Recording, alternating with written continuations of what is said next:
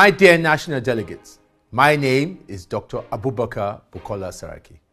I have a record of active participation in politics and governance and a legacy of delivering real solutions. I have left each office where I have served better. I have worked to improve lives by fixing security, fixing our economy, and improving the cost of living. I have made a significant impact in both the executive and legislative branches.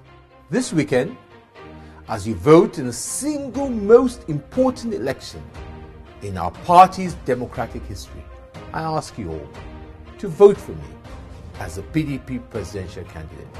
I will be the bridge between the young and the old.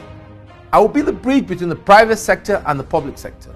I will be the bridge between Muslims and Christians. I will be the bridge between the North and the South, because I am the Nigerian for all Nigerians.